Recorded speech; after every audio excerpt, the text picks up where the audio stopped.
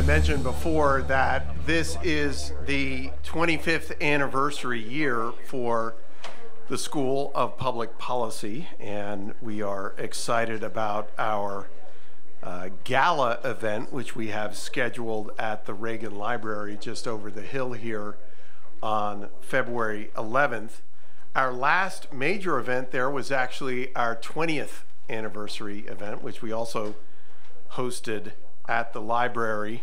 And the keynote speaker that we had for that event was one Senator Ben Sasse, who has rightly left a rather toxic Washington to go to the rather calm confines of academia in Gainesville, Florida. I don't know if anybody's seen the reception that Senator Sasse received in Gainesville, but suffice it to say, if he thought that he was leaving a place of great friction and toxic communications in Washington, D.C., well, he has settled in a new one. But it's fair to say that through that event, that 20th anniversary, Senator Sasse learned a lot about the policy school and what we were about.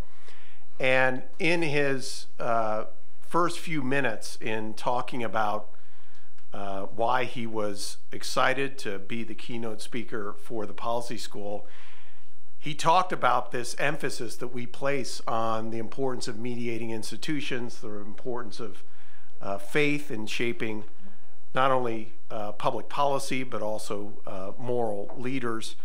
And he actually at one point called us the Tocqueville School of Public Policy. Now, our speaker for the keynote knows quite a bit about Alexis de Tocqueville. Tocqueville is one of our core texts here at the Policy School. Every student who goes through this program has to have studied, read, and learned from the great Frenchman who came here in the 1830s. This conversation, of course, is only important insofar as it is relevant to today and today's policy issues, which is why the title of Dr. Mitchell's talk is Tocqueville and Democracy in Modern America. Josh is a professor of political theory at Georgetown University. He has been chairman of the government department and also associate dean of faculty affairs at the School of Foreign Service in Qatar. During the 2008 to 10 academic years, he took leave from Georgetown to serve as the acting chancellor of the American University of Iraq, Soleimani. Dr. Mitchell published recently an important book that I would highly recommend for all to read in 2020, titled American Awakening, Identity Politics, and Other Afflictions of Our Time. I mentioned that Dr. Mitchell in many ways is one of the godfathers of the American project and this focus that we place on communitarianism. He was here in that first meeting back in 2017 and has regularly been a part of our events and has made numerous contributions in writing and speaking throughout the 5 years of the American Project, which again is now the Mies Institute for Liberty and the American Project. Josh has requested for this lecture that we will open it up to questions, and rather than using cards, Dr. Mitchell has recommended a more Tocquevillian approach to this would be to stand up communally, account yourself, and just ask your questions directly. So without further ado, please join me in welcoming Dr. Josh Mitchell. We're here because our view is that our country is quite ill, and our view is that something like a communitarian return to Tocqueville's view, which is that mediating institutions alone can save us, is what we have to turn to. In 1989, I was finishing up my PhD, and like so many of us, didn't get a job. And so I stayed at my university and was asked to teach a course on Tocqueville, who I'd read fragments of, I say that with embarrassment, but I was a political theory major and not read the whole book. And I went to the library and I sat there for 3.5 hours and I read the author's introduction, which is 11 pages long. And I closed the book and I said, well, you're going to spend the rest of your life with this man. And I have. And I find more and more in him as I get older. Now, if this were a perfect world, what I would do today is I would proceed to show that he was the first, I think, to grasp the importance of mediating institutions. I think part of the reason why people can get away with reading fragments of the book is that there are so many passages which are so exquisite, and you can walk away and say, well, that's the whole of it. I don't need to worry about the rest. But as a whole, it's just an extraordinary accomplishment. I think it's the greatest book ever written about America, and he calls himself a stranger. And it is the case that the outsiders sometimes see things much more clearly than the insiders. And I think that's a lesson we need to bear in mind. So I would love to sit here and tell you about these grand insights that he has, but my concern is that while he was focusing on practical life and thought that only this invisible reservoir of practical knowledge could save American democracy, while that's true, we are faced in our own country right now with, I think, a graver crisis, which is a crisis of, let's call it, abstract ideas, a crisis on the left and the right. And what I want to do before I talk to you about Tocqueville is I want to give you my best account of the pathologies of both the left and the right, which are standing in the way. Bob will no doubt tell you the story a little bit later on about how the conservative movement at times tapped his insights and at times has grasped this Tocquevillian central insight that it's only mediating institutions that can save us, but the conservative movement has lost its way on many occasions too. And I think what Pete and the number of us who gathered together in 2017 hoped then and hope now is that in point of fact, we can help through this organization point in an entirely new direction, or rather return to an old direction, which occasionally was walked down, but then we lost our way. So I'm going to give you a report based on a number of hats that I wear. So I'm a professor at the university, and I'm here to tell you that our students are incredibly frightened. They're incredibly frightened of being canceled, of speaking their mind, of not being woke enough. They are consumed by concerns for climate change, and I'd be the first to say I'm all for stewardship of the earth, and we have been reckless and irresponsible. But their view is that they don't even have a right to have children, that would be irresponsible. They've given up on human generation. In Washington, D.C., as those of us who live there will attest, the elites of both parties have become disconnected from their fellow citizens. The left has moved toward identity politics, which I will talk a great deal about here, which I take to be innocent signaling of luxury ideas that have little to do with the needs of the middle class and the poor. On the right, you've got the so-called principled conservatism that gave us free markets and the offshoring of manufacturing jobs, protracted wars abroad on behalf of democracy for peoples in the Middle East that perhaps didn't want it, and an obliviousness to the least among us. I do also wear the NatCon hat. Some of you know about this. And I think there were some promising developments that occurred. John Woods and I were, in fact, on a panel together at that first NatCon movement or meeting back in December 2016.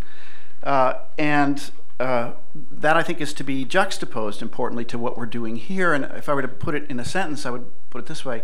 I think, and Pete said this well this morning, we're concerned more about the inner fiber of human connections and the atrophy that has occurred. And while I think we would all agree that healthy patriotism is a great thing, we don't think that should come first, that comes second, that you get healthy patriotism out of a healthy engagement with your local community. Tocqueville talked about this a great deal. He said there's something called well-considered patriotism, but you don't get love of country unless individual citizens are stakeholders in their local communities. You got to start from there and then go national. You can't start with some abstract notion of national patriotism. You will go astray. I'm also speaking in some measure as a fellow of the Woodson Center where I think some of the best thinking about race in America can be found, especially through the 1776 Unites group, many of which members are here today. I also do a lot of lecturing in Europe with something called Common Sense Society, and I will say that what I'm quite concerned about there is developments on the right. Blood and soil nationalism is reemerging. This is something that was purged in the 1920s and 30s, 40s, but it is reemerging, and it's very, very troubling. Now, I'm trying to name the experience that we're all having, and I'm struggling with my words, and I've been struggling for years, and we've been struggling since 2017 to name this thing that's occurring that we can't quite find the words for. I think one way of putting it is this way. We're experiencing the disappearance of the middle, of a foundational middle ground in at least 3 senses. First, politically, it seems like the left keeps pushing in one direction toward a certain kind of craziness. Could be called the false universalism. Just very briefly, there have been 3 major left-wing movements since the French Revolution. The French Revolution was one, Marxism is another, and I think this thing called identity politics is a third one. They're all for, to use Marx's language, abolishing the current state of things. And this is a movement toward cosmopolitanism, the destruction of local knowledge. This is a very, very serious threat, and it's not clear to me we're going to win. On the right, on the other hand, you have growing re-enchantment movements. Re-enchantment is an idea that's been around for a long time. When you step into this liberal world where things are broken, where there's suffering, where we don't have easy answers, where life is not parsimonious, there is a great longing to completely re-enchant the world and have all the problems go away. And we're seeing reactionary movements on the right that long to re-enchant the world. So I think politically, we're looking for a middle. We're looking for what I would call the liberal middle, and I don't necessarily mean by that the democratic liberal middle. I mean, there is something called liberal, and that's what we once had. It's based on what I call a politics of competence, which I'll talk about a bit more in a second, where we treat each other as legal equals, where we recognize there are differences, where we believe that there's a rule that we have to abide by, but there are exceptions to the rule, because a good liberal society will always make exceptions. We can't find that liberal middle right now. We've got the right peeling off in one direction. We've got the left peeling off in another direction. Socially, we see the disappearance of the mediating institutions, like the families and the churches, civic associations, municipal government, that stand between the lonely, isolated democratic man and the state. And as I said to you before, Tocqueville is the first one who understands this. And I will add, because it is apropos of what Bob is going to talk about later on, what Tocqueville grasped and what conservatives must grasp is that what Tocqueville saw was that democracy is held together by this invisible knowledge that can't be rendered in terms of numbers and statistics. It's this invisible repertoire of knowledge you can only gain through face-to-face associations. You know, you can read books on friendship, but you have to know what friendship is. And once you know what friendship is, then you can read and understand those books. But you have to develop this vast reservoir of invisible knowledge in order for democracy to work. Tocqueville is writing to a French audience. He's not writing for the Americans. He's a Frenchman who comes to America. He's writing to the French, and they're mocking him. They're saying, these silly Americans, they have no high culture. Where are their great philosophers? And his response is, that's right, they don't have that. But what they have is citizens engaged in this practical activity of building a world together, which we Europeans cannot find. We have high culture, but we don't have this vast reservoir of knowledge because we don't have local political power and decentralization and federalism, and the Americans believe in that. We also have, finally, a disappearance of the economic middle, bifurcation of society into the poor and the rich. This is a very serious problem. And I think everyone, conservative or otherwise, who's thinking about America needs to come up with ideas about how we address this. But as I say, I want to talk about Tocqueville, but I have to talk about the things that stand in the way. And I think one of the biggest ones is what I'm calling the third great revolutionary wave at the moment, this incomplete religion promulgated by the New Left. But I want to give it some credit, because here I think conservatives have fallen absolutely flat on their face. What identity politics parishioners, and I do see it as a church, What they understand is that people have a deep longing. Something has to fill their souls, and a longing for justice in a broken world is what identity politics promises. I do not think it delivers, but it promises that. And the conservative movement does not promise that. And that's a big problem. Conservatives are thinking about free markets and the importance of tradition. That doesn't touch the depth of the longing that identity politics is naming. And I think it's ultimately, and I will come to this in a second, I'll come to it now, it's a religious crisis. And that's not something we're really talking about. We've talked a bit about the importance of religion as a foundation, but I think we're suffering, not only in America, but really in Europe as well, in Christendom as well, with a profound religious crisis. And I don't think it gets solved through politics alone. I think the churches have to do this, and I'll say something about that in a minute. I'll simply add that on the right, we have these other problems, integralism and a flirtation with Nietzsche. If you want to talk about that later, we can, but I don't want to do it now. So I think we have, going forward, two choices. We can either recover something that we've never quite had in America, but which we have aspired to, which is what I call a politics of competence. It means that we look at each other as bearers of competence. We look at each other with a view to learning how to become competent. We want to be mentors for one another. We want to be apprentices to one another. To use King's language, it's about the content of your character and how you can build a world together. And the alternative to that is what I'm calling the politics of innocence and transgression, which is identity politics. And there, our sole concern when we look at another person is, are you a member of an innocent group who gets a pass, or are you a member of a guilty group who gets no pass? You cannot build a civilization that way. And my view is that we are on the cusp of turning America into that kind of regime. Now, I want to say one more thing about this. I divide American history now into 3 chapters. The first chapter I would call, which the founders had, and Bob has made this very clear, that you can't get limited government that the founders imagined without citizens building a world together in their mediating institutions.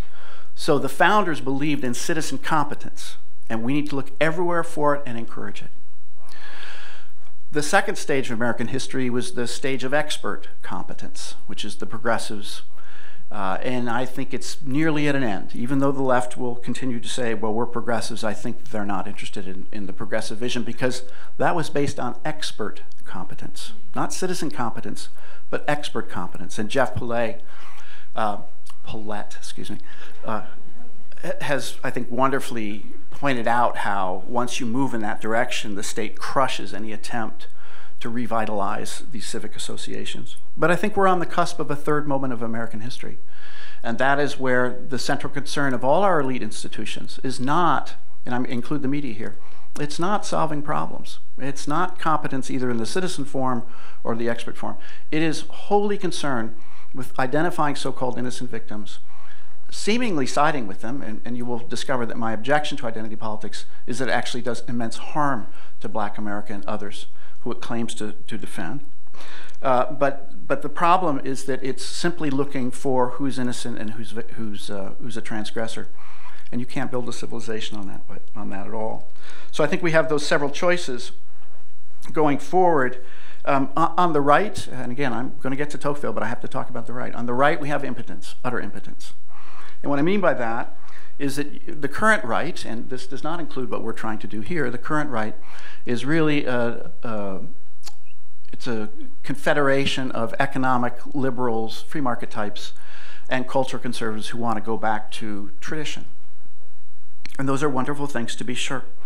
But they do not really include the Tocquevillian vision. That's not its real fault. I think there's a lot of optimism that the NatCon movement, with Yoram at its head, is redressing the balance between the free market libertarians and the traditionalists. So as Yoram says, we no longer have the free market veto within conservatism. And I think that's important, but I'm sorry, it doesn't get to the root of the problem in America today, because the central problem in America today, at least in terms of how we're thinking about ourselves, is guilt. How do we think through the guilt that haunts Americans and haunts Europeans? There's profound, I'll say, guilt in the West. It lurks in every soul, to be sure, but Europe, by virtue of scientific breakthrough and organizational breakthrough, dominated the world, empire for 3 centuries. And now in the age of equality, you've got guilt and remorse and no way to discharge them. And that is a very serious problem. So here's my question to you. What would you do to lift the burden of your guilt? Would you repudiate your nation, your mediating institutions because they're stained, your history? I think we're all being tested here, and our very future hangs on the question whether we can recover an understanding of the nature and source of man's guilt and in what atonement consists. Conservatives understand economic debt and the debt we owe to our fathers. These are the cultural conservatives, but they can go no further. I think there's a bigger debt, it's a bigger guilt that conservatives even understand that now haunts America. Now on the left, as I've said, there is this fixation on guilt, on the spiritual economy of debt, on what one group owes to another.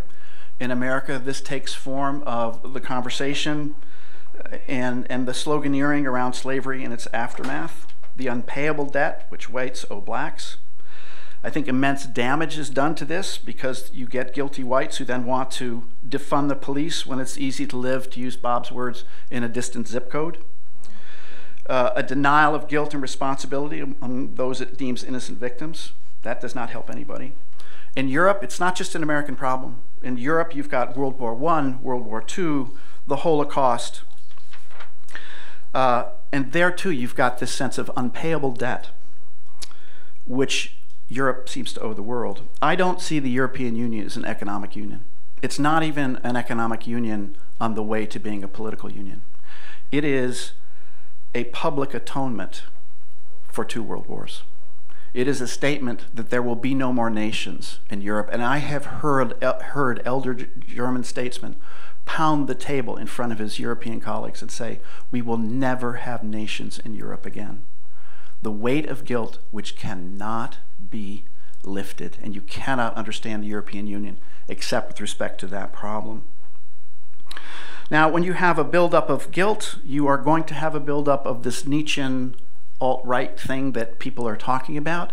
I think talking about it poorly because it did emerge in the early part of the 20th century. It's not Richard Spencer. That's nothing because he's still working with the categories of guilt and innocence. He's still working within a Christian framework. He just wants to flip around who the guilty parties are. Now, this Nietzschean development, which I don't want to develop here, but he wants to completely get beyond the world of guilt. And so Nietzscheans will say of American slavery, of the First World War, of the Second World War, of colonialism, and of the Holocaust, we don't care. Yes, we did this, we don't care, because the Nietzschean position is the only way you can have a tomorrow is if you forget.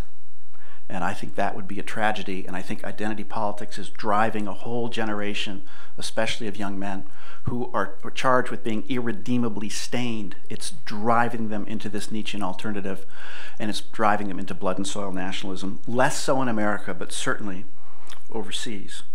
So I think we're amidst of what I call a third great awakening in America, without God and without forgiveness. Everybody's looking to figure out who's stained and who's not. They're looking for ways to find their atonement, but it's not with forgiveness and it's not with God. So we are awakening to fault, sin, and guilt, or rather America and Europe is awakening to fault, sin, and guilt precisely at the moment that Christianity begins to falter.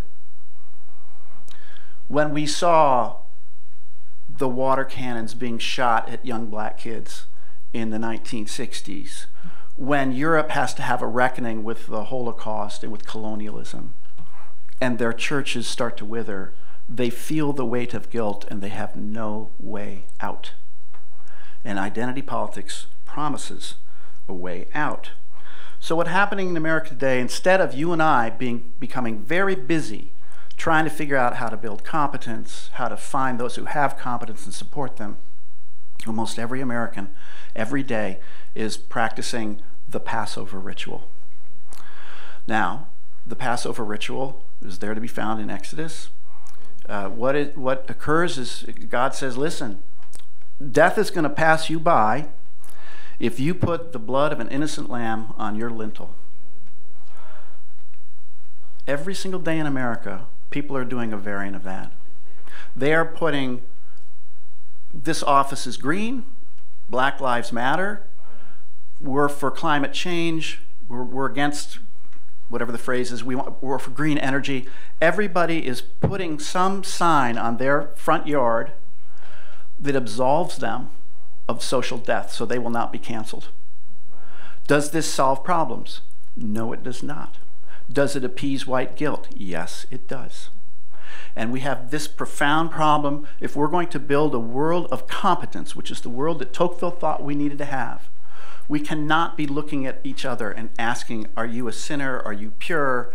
Is what you're standing up for a matter of purity or stain? Do you believe in dirty fossil fuels, clean green energy? This religious terminology is penetrating all of our culture, and it's making it impossible for us to actually build a world together.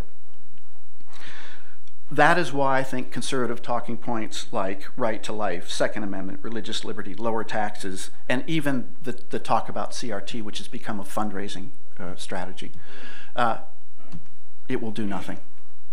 Because what the right doesn't understand is that America is consumed by guilt, and the left knows how to play this. Now, I want to talk about identity just for a couple minutes. If you mean by identity kind, I don't have a problem with that. So my father's family came from Lebanon. I am partly Lebanese. So my identity is Lebanese. Not troubled by that. But that's not how it has currency in America today. It's not identity as kind, it's identity as relationship. And here I mean a relationship between a transgressor and an innocent victim, between stain and purity. And so everybody aligns themselves and establishes their moral worth on the basis of their innocence category, on the basis of their innocent status with respect to the prime transgressor. And you can go look up your intersectional scorecard if you want on the internet. You can find out how many innocence points you have.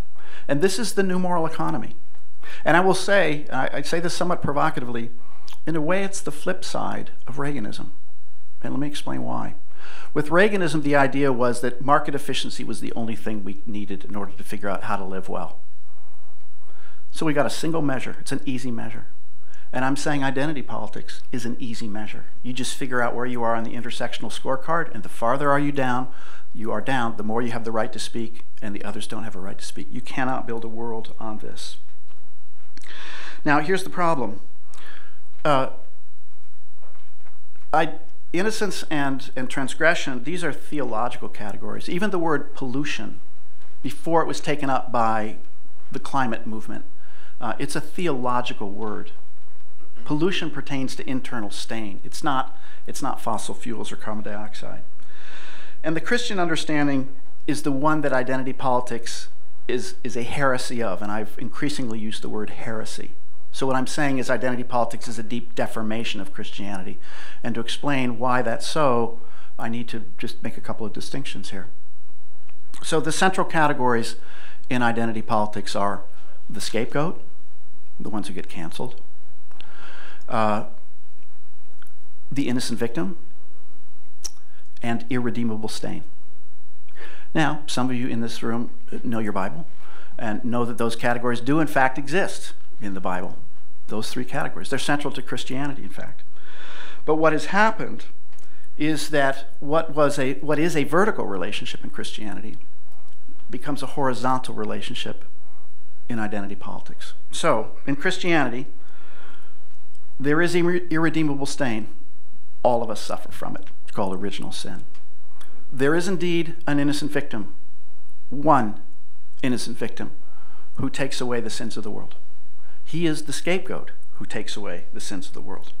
And the Christian understanding, which I don't think we fully grasped after 2,000 years, is that the problem of sin is so deep that you cannot solve it in the way the pagans did it, in the way that identity politics now does it, which is to say, you over there in that group, you're the source of the stain, I'm going to purge you, and when you're purged, I can feel pure. That's how the pagans did it. that's how identity politics is returning to it. And the fantastic insight that Christianity had, which if you really understood it, you'd have goosebumps up and down your body, is the problem of sin is so deep, you can't purge that other group. You can't pick out that other group and say, if we can just get rid of that group, everything's going to be fine. You can't do it because it's always already inside you, and no matter what violence you do to another group, you can't become pure by scapegoating them and purging them from the community. That we are returning, as we fall away from Christianity, to this pagan understanding that in fact you can scapegoat other groups and we can purge them and everything will be fine.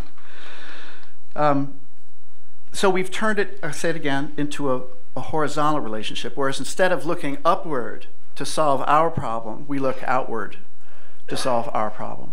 And we say, if we can just scapegoat that group out there, everything will be fine. And here's the problem with that. In the Christian formulation, you have one sufficient scapegoat who for one time and for all of time takes away the sins of the world, and that's done. Khalas, as they say in Arabic. But with identity politics, that's not how it works. What happens is, first you have one prime transgressor, and right now it's the white guy. But it doesn't stop there. And it can't stop there, because once you purge him, once you send him off into pornography, once you have him give up, which is what's happening to a whole generation of men, black and white, once you purge them, you got to have another scapegoat.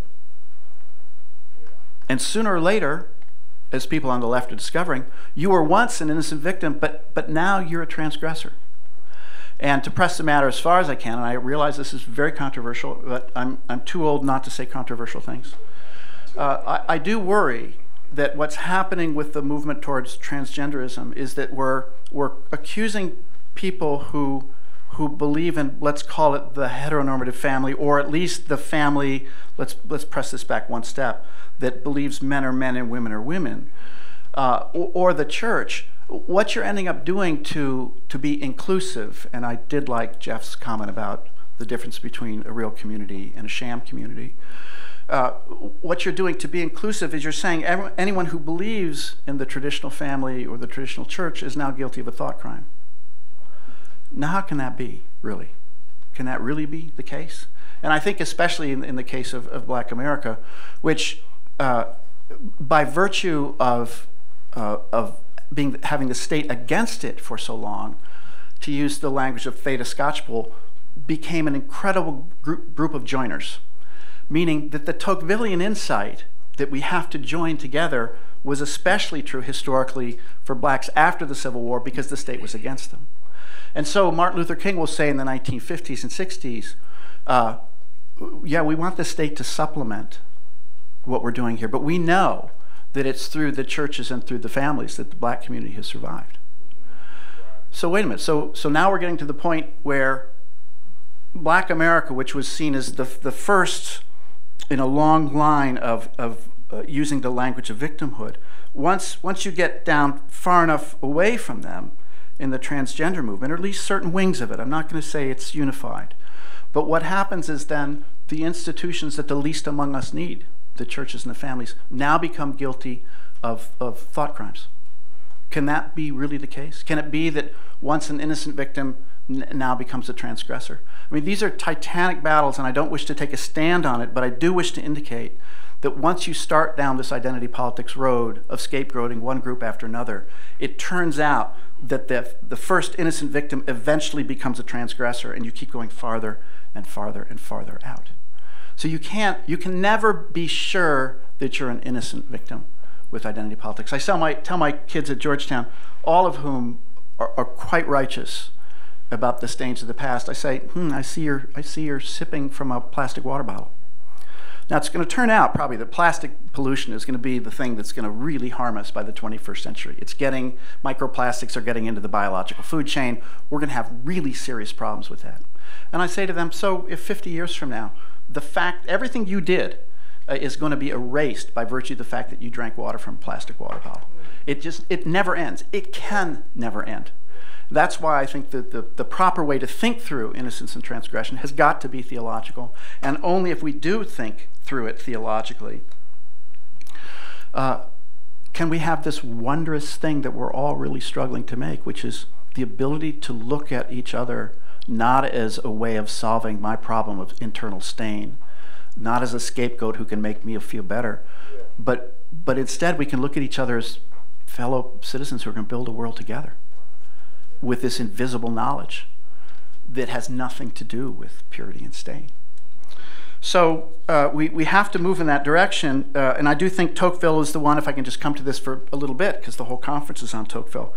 I just want to tell you his general theory. So in 1835, he comes to Democracy in America, and he writes the first volume, which is fairly upbeat, and the second volume is deeply despairing, because he worries about the exact same things we're worrying about right now, namely that there's some kind of internal logic which makes us slowly erase all the mediating institutions that we need to have. The state's going to grow stronger and stronger and stronger. And his general theory, you should just know this, is we're moving from the aristocratic age to the democratic age. In the aristocratic age, you have the one, the few, and the many. The king, the nobles, and the rest of us. In the democratic age, you've got the state, you got the citizens, and then you have a gigantic question mark right here in the middle. And his point is, you have two choices, gang. You're in the democratic age. You can't go back. You can't re-enchant the world. You have two choices. You can either let all these middle layer institutions, these mediating institutions that stand between the state and the individual, as the nobles once stood between the king and the commoners. You can either fortify these and work every single day with your neighbors to build a world around liberty, or equality will come, but it won't be equality and liberty. It will be equality and servitude at the end of history, where you've got a kinder, gentler despotism, a state that looks after every one of your needs. In the name of helping, we have to be very clear, in the name of helping, we're going to undermine all these mediating institutions that once brought democratic liberty. That's his view. And so we have to ask the question, what is it that we're finding in these mediating institutions? And I think, first and foremost, and I've used this word a number of times, competence, citizen competence. It's not something you can measure. So yes, I am an academic, but I put myself through school as a carpenter. I've done boat building. I've been a musician on the road, and I've built universities. I am not an academic. I do that. That's my second job. I'm actually restoring a farmhouse. That's what I do. Now, I have sat at the feet of a number of really, really fine carpenters and boat builders. And I've said, well, what do you do? What is that you're doing? And they'll say things like, well, you can watch, but I can't tell you exactly what this is. This is invisible here. And anyone who has sat at the feet of a master knows that that's how it really works. There's only so much you can convey. But in these mediating institutions, we can sit in relationship of apprenticeship and mentor, and we can help people. And it's not something the social scientists can measure. It's something that you and I can have and be proud of and develop a competence in and convey and hand on to the next generation. And that is our task if we want to save democratic liberty. We also learn, in this strange age of equality, we learn how to rule and be ruled in every group, whether it's in your family, in your churches. We have to learn how to rule and be ruled. And sometimes you need to step up and sometimes you need to step back. And you can't learn that in a textbook. You have to learn that in face-to-face relations. You also can't learn trust from a textbook. The only way you can learn trust is by extending it to others and having it work out and having it be reciprocated. We have to learn certain kinds of character and habits. That's where those are formed. And then most importantly of all, we discover who we are. And I think one of the great failings of identity politics is it gives us an easy out. Oh, I'm Lebanese. Oh, I'm this. Oh, I'm that. Well, okay, you can start a conversation that way, and I can go to a Lebanese home and we can have foods together, and that's great, but it's only going to go so far. Yeah.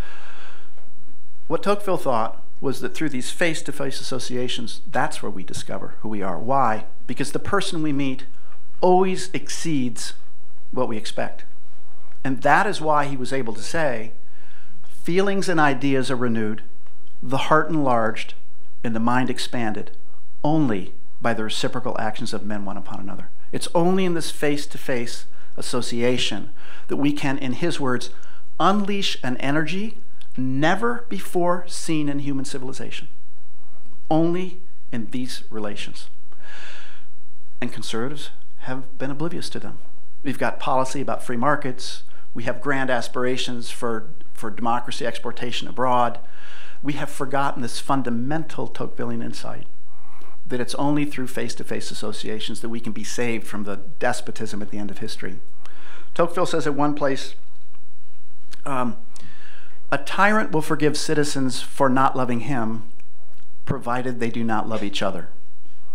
The best guarantee of tyranny is when we don't love each other. The only way we can avoid tyranny is if we build these constant fortifications. There's one other thing I'm going to say, and then we can open it up. Because we've been talking about loneliness, but I want to put a peculiar Tocquevillian slant on this. So in the 20th century, late 20th century, we have these two words which are largely interchangeable: bipolarity and bipolar disorder and manic depression. What I'm here to tell you is in 1840, in the second volume, Tocqueville wrote, "I foresee a day when citizens will come to think of themselves as greater than kings and less than men." Now, what did he mean? He thought that as we broke the ties that held us together, our souls would start swinging. We would, on the one hand, feel that we're greater than kings. Why? Because nobody can stop us. We have no accountability to anybody. This is what I call selfie man. This is Facebook and Instagram man, okay? This is, I am sovereign of my own digital domain. But he didn't just stop with that. He said greater than kings and less than men. And what he meant by this was, when we're completely alone, we feel isolated and we will fall into despair. He thought depression was going to be the central problem in the democratic age. He says, I believe in democratic America in the future there will be more madness than any place ever in human history. And he did mean this oscillation back and forth between feeling yourself greater than kings or less than men, which is manic depression. On his view, this is not a brain chemistry problem. This is a problem of human relations. And so the only possible way we can attenuate that problem, I did not say solve it, because to be human is to be unstable. But the only way we can make it less bad, forgive my language, the only way we can make it less bad is by having never-ending face-to-face associations with one another to pull ourselves out of the despair. And all of us should pay attention to those sorts of relations which pull us out of ourselves and do everything we can to support them. I'll stop with that. Questions?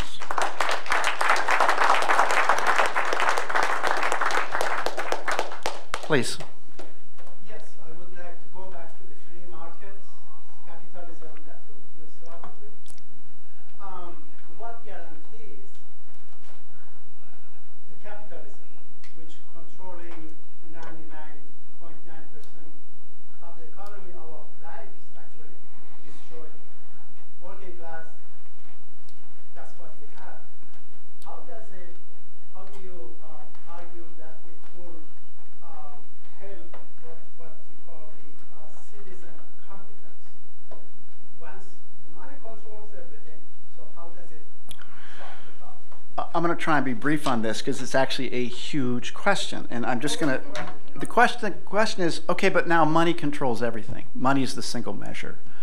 And so I'm going to do a very brief, bear with me, Marx and Tocqueville, okay? Because Marx was the first one, actually after Tocqueville, in 1848 in the Communist Manifesto. He says, what characterizes this new situation that we're in, he calls it capitalism. Adam Smith does not call it that, but what characterizes this new moment that we're in is that everything is reducible to a price. And Marx said, nothing can battle for that and against that for long. National particularities, localism, nothing can battle that. So we're thrown into this this historical necessity. Now Marx thought that at the end of history we would finally overcome that and become fully human. Okay. Now, because communism is the revolution which finally brings us to full humanity, prior to that in capitalism we have one single measure and it's money. That's it. Now, interestingly enough, before Marx wrote that in 1848, Tocqueville wrote it in 1840. In one passage in Democracy in America, he says, I foresee a time when money really will become one of the most important things. But he never thought it would become the only thing, and I'll tell you why. He didn't believe in historical necessity. This is, bear with me, I know it's right after lunch, but this is really, really important. Here's the question. Is life plural, or can life be made singular? And in an appendix, I think the best appendix in Democracy in America, he says this. Man's idea of unity is always sterile. God's idea is infinitely plural. And what he means by this is that we're going to come up with these cockamamie schemes to try to reduce everything to one thing, namely money. He saw this, Tocqueville saw this was necessarily going to happen. But what Tocqueville says is this: we human beings actually know that while money is really important, it's not all. We know this in our bones. Now, are we going to try to make it all? Yeah, we're going to tell students that they're consumers, not students. We're going to render everything in terms of an economic metaphor.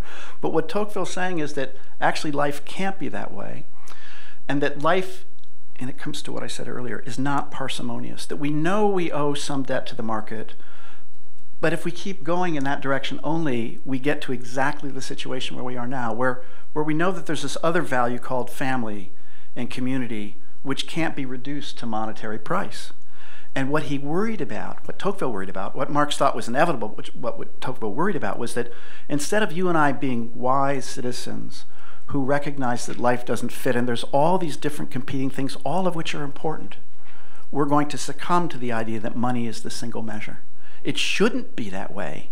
And we're going to look for a cheap way out. That's what I mentioned. That's why I mentioned Reaganism in the 1980s. The idea that economic efficiency is the only measure. That's a Marxist idea. We have to be very clear on this. And so we're always looking for cheap ways to understand ourselves and each other, simple ways which don't run into conflict. And let me just finish with this. The problem with identity politics is it gives you a cheap way of saying, well, I'm just this. I'm this, and I stand in relationship to you this way. But when you meet each other in face-to-face relations, what you discover very quickly is, well, you might have thought that. But at the end of a real conversation, not a scripted one, a real conversation, you go away thinking, well, I thought that person was this, but they're not that. And I thought I was this, but maybe I'm not that either. And so Tocqueville thought that only in face-to-face associations do we learn this fundamental insight that life can't be reduced to a simple system. That in engagement, what we discover always exceeds what we thought going in. And that's how you renew a civilization. So the money is a big thing, but Tocqueville refuses Marxist fatalism. We all have a choice every single day. Yes, we have to earn a living, make no mistake about it. But in how we organize our families and where we live, we can make these hard choices. And they are hard choices. But life doesn't fit in the democratic age. It's not parsimonious. But that's the moral burden we bear. There's always going to be suffering. There's always going to be incompleteness, and we can't use that as an argument against the life that we've had. There's always going to be suffering. There's always going to be violence. We have to, like Adam and Eve, who were evicted from the garden, recognize that we are now stewards, and we got a broken garden, but we got to till it, and we're not going to throw away the garden. And I think America is this garden, this incredible place, incredibly tumultuous, violent, but also beautiful history. And we have to own it all and say, the burden of our suffering is not an argument against life. We are going to proceed in hope because we got a country to build. Please. When you're talking about Marx and that nobody will fight because everything has a price, it reminded me of Nathaniel Hawthorne has a short reflection called Fire Worship, where he talks about abolition of fire, the hearth, and being replaced by the stove, which is much more sort of cold and impersonal. People can be in different rooms. They don't all have to gather together. And in a way, he's framing it as nature versus convention. And I wonder if, I'm curious what you think about the question of the return to nature as a way to think about what we're saying here. This question of community and family and the natural mediating institutions.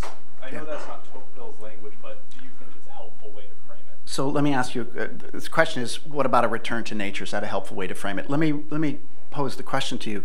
Is this a kind of enchanted view? that nature is enchantment. I want to be, so Tocqueville, just very quickly, I'm very worried about enchantment movements. And the subtext of that, or the corollary to that, is I'm very worried about a conservative movement that will talk about the virtues of family, but the family they have in mind is the one that's completely intact, the kind of enchanted family. And my view is, well, okay, that's great, but I don't know how many people who have that, honestly. And it seems to me much more constructive to recognize that we can't go, there's no re-enchantment of the world possible. And this is Tocqueville's great virtue, because he saw his European friends facing democracy, wanting to go back to an aristocratic past. And we saw what happened in the 20th century with re-enchantment movements. Tocqueville will have nothing to do with re-enchantment movements. So he knows that the whole thing is broken in the first place. He knows that, look, he says voluntary associations are the key, but what does that mean? That means the world we had was ripped apart. The world where we had a place in the hierarchy, we had roles and relations, and we had what I call an economy of obligation and loyalty as opposed to an economy of money, that has been ripped apart from us. And so now what we have to do is rebuild from a condition of being fragmented. And so I think that's why, to come to Pete's, I think, central thesis, we start from the fact of that we don't have these enchanted families, we don't have these perfect institutions, but they are gifts through which we can gather together and build something, build toward hope, recognizing that all of these institutions are broken, that families are broken, and yet still we hang on to the hope that through them many can be redeemed, and then we try to have a net underneath, not necessarily for the state, but a social net underneath for the people who are broken. So I don't want to even start from the conservative presupposition that there was once a hallowed time where everything held together. I think if you're Christian, I don't think you can do that at all, because you start from Adam, and then there was the murder, the first murder in the first family. I mean, it's been broken. So I start in a way from a very Calvinistic position, which is that it's pretty poisonous right from the beginning, and then we've got these gifts that we can use to build together. And so let's do that. And so Tocqueville is not presenting a picture of perfection. This is one thing I think we must understand. It's a picture where things don't fit. He says this entire book has been written under a kind of religious dread. Now, what he means is we aristocrats, we French aristocrats, once believed that the world was coherent and whole and God gave us clear signals. Going forward, there are no clear signals. We're struggling in the darkness. And we have to recognize that that's forever the way it's going to be. And that's why, amidst that struggle, we have to recognize how precious these mediating institutions are and what can be formed in them, which is a kind of competence in the face of suffering and adversity to build a world together, to be stewards of the earth. I take very seriously, I'll say it a second time, I take very seriously what happens after the fall. So let's admit that the world is broken and stained and corrupt and racist and everything else. Yes. Now what do they do after they get evicted? They build the world. Okay, got it. Yeah, it's broken. Now let's repair. And I think that's the piece. Conservatives are basically frightened to start from the supposition that it's broken. Quickly, I think there was a strange dance done between the 1619 Project folks and conservatives. And I'm proud to say that I think the 1776 group found a third way. So what was the dance? Hannah Nicole Jones says, America is irredeemably stained. It's stained from the very beginning. Conservatives jump in and say, no, it's not, the founding was pure. They're both holding the same supposition. Namely, if something is stained, it's not worth sustaining. They're holding the exact same supposition. Whereas I think the 1776 group said, we're not with you on the conservative point. It wasn't beautiful, only beautiful. It had beautiful aspects, but it was still broken. But being broken is not an argument against proceeding. That's what we have to understand here. And the conservatives are not seeing that. They're just not. So I think we have to start over from recognizing that we start from brokenness, and now let's build together, and that allows us to recognize the fragility and the importance of all these mediating institutions. Please. Josh, love your comments as always. So thought-provoking. A quick question for you. So if I understand your argument, you're saying we have to build back mediating institutions, get people back together again. That's the secret to building back. I pastor a church. I work with a lot of nonprofits in Washington, D.C., and I can tell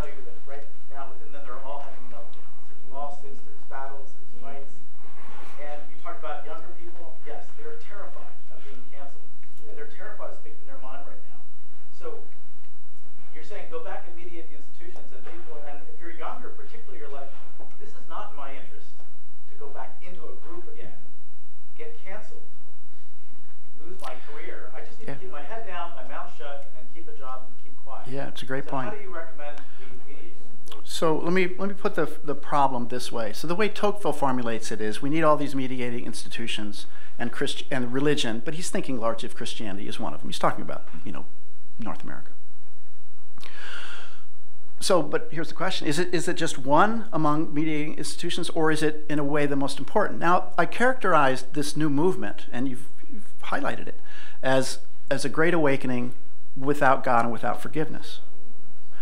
It's the forgiveness part, right? So what I find most troubling at Georgetown is that all the conversations are scripted about race, about the relations between the sexes. It's totally scripted. Everybody knows the script, everybody says the right thing, and they go back, they leave and they say, phew, wow, don't have to do that anymore, right? But what we should do is, look, this is a tumultuous nation. We have wounds, we have misunderstandings, we have different groups who aren't going to completely agree with one another. And my view is, yeah, that's America. That's exactly right. And we need to have the ability to say things and recognize that we're going to overstep. Sometimes we're going to say things wrongly. Sometimes we're going to say things in a way that hurt people. My view is that's human relations. That's just how it goes. And the measure of a man, in my view, is never what you do. It's what you do after you make a mess. It's what you do to fix what you just did. That's the measure of a person. And so what I think the young people don't have is this understanding that, here, I'll be Christian for a second, to be human is to turn toward darkness.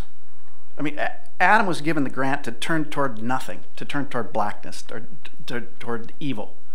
He was given that grant. And human beings are always going to turn toward darkness. But that's not the final word, because God's goodness always supervenes over that darkness. But if you lose that insight, then what happens is you get so scared to say anything. And as I said, with respect to both Americans and Europeans, the burden of guilt is getting higher and higher and higher. And so young people now are frightened. You've said it, Rich. They're frightened to death to say anything. And the question is, how then do you discharge the guilt? I'm telling you how identity politics is telling us we can do it. Come unto me, all you are weary, and I will give you rest. Renounce your nations. Renounce your families. Renounce all the history that you have, your monuments and everything. I, for one, do not believe all those monuments should be removed. They should be remembered because that shows the further agony after the Civil War of a problem that was not solved. And that we need to tell our grandchildren about, that it wasn't resolved. You can't erase the history of the agony. You need to be able to say, that's what it was, that's what we either are fighting against or now we're victorious over it. And what happened, the left wants to, young kids in the left, they're scared to death to live in an impure world. And that's the big change that has to happen. And I don't think that can happen through any of the other mediating institutions except for most people in America, Christianity. I recognize Judaism and Islam. I recognize very serious contingents there, but I'm saying this is really a Christian problem. And I think, just to press this, I think this happened because in the 20th century, all the Christian churches went soft. And they started talking about God's love but not his judgment. And when they stopped talking about God's judgment, people still needed a way to think through their sin. And it left the churches and it came out into politics as identity politics. And so now people say, I know how to understand my sin. This is my intersectional score. I'm a transgressor. I owe these kinds of debt points. All I have to do is put Black Lives Matter sign in my front yard and I'm absolved as a white person. This is twisted. This is really twisted. So what has to happen is we have to recover, I think, ultimately a theological ground for understanding that we are going to make mistakes.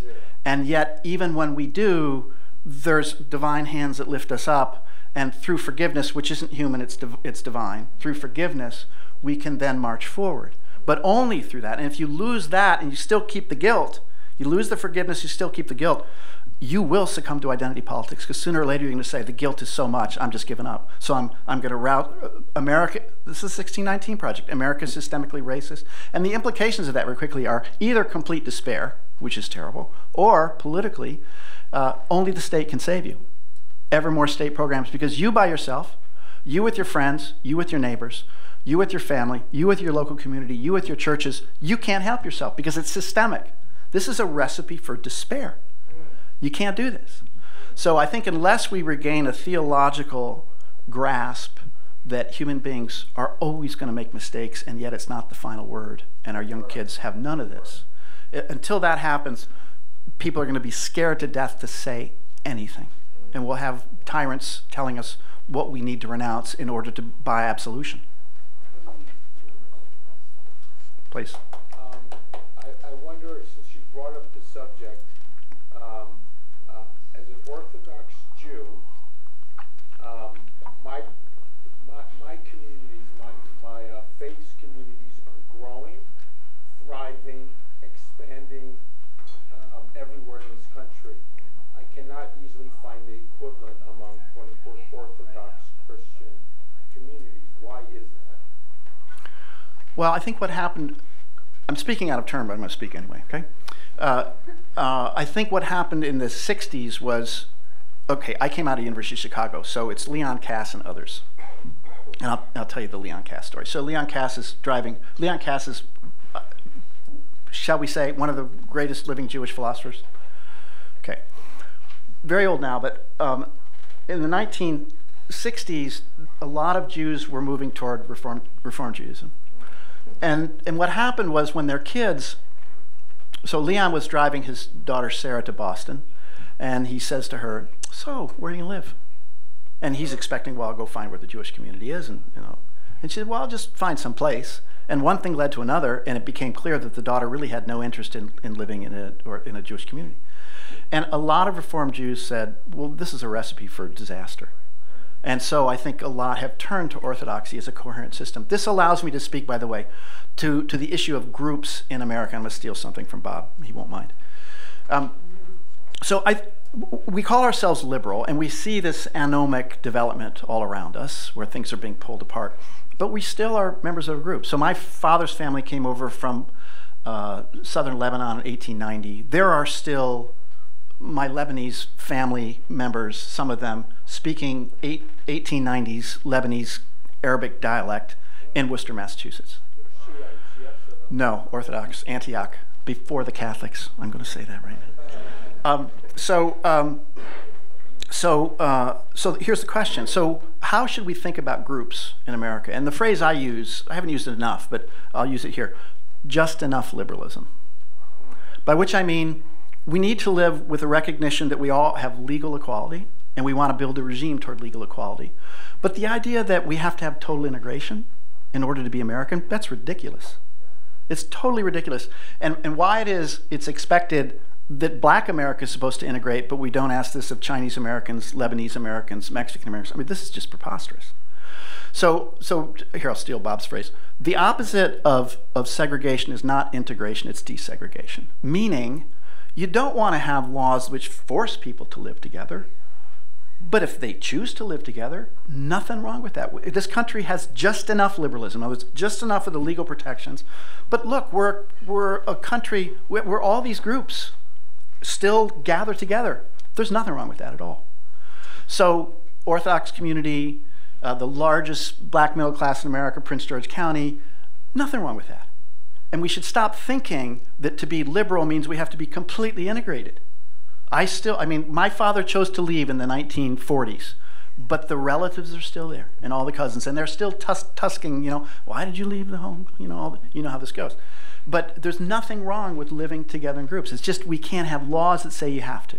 That's just enough liberalism. That's I think what we need to aim for. And I think we talk about mediating institutions, that's important, but I think we should also recognize as part of this movement, there's nothing wrong with groups gathering together. They just can't be forced to live together. Got it? So we have to be comfortable with the fact that we're also members of groups, and not just voluntary ones, but ones that have to do with deeper forces within us, and that's fine. Get that for one more. Please. So I'm really glad that the gentleman brought up, his Jewish faith. And I know that from my own Jewish friends, they always speak of this concept called tikkun avlon.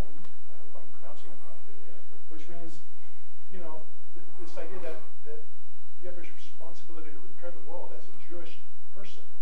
And I was wondering, how can we learn from our Jewish brothers to maybe take on that challenge as Christians, for example?